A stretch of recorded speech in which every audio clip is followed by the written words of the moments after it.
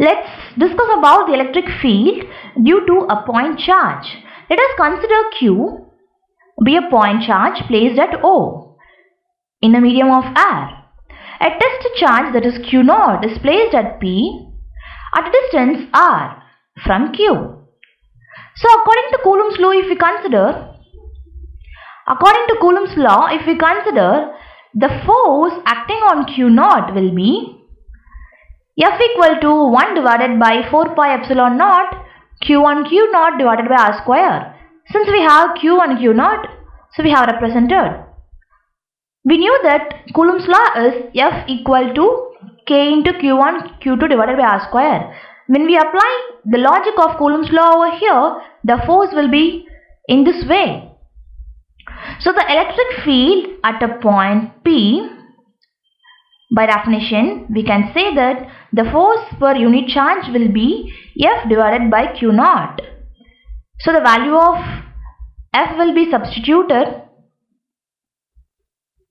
that is 1 divided by 4 pi epsilon naught Q divided by R square. So if you see, this Q0 and Q0 will be getting cancelled. So we will be getting 1 divided by 4 pi epsilon naught Q divided by R square.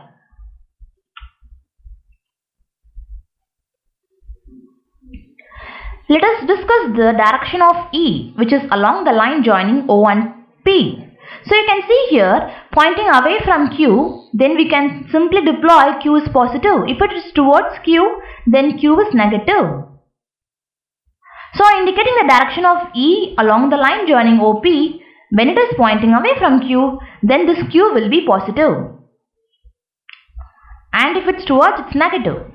In terms of the vector notation, E vector is equal to 1 divided by 4 pi epsilon naught Q divided by R square into R pi, where this R pi is indicating the unit vector pointing away from Q, where we knew that F equal to, this F is indicating the Coulomb force, and we knew very well that Q is indicating the charge and Q0 is the test charge and R is the distance and this epsilon naught is indicating the permittivity of free space.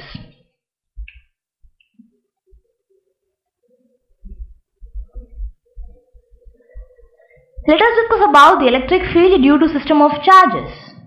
If there are number of stationary charges, you can see the number of stationary charges over here, the net electric field at a point is considered to be the vector sum of the individual electric fields due to each charge.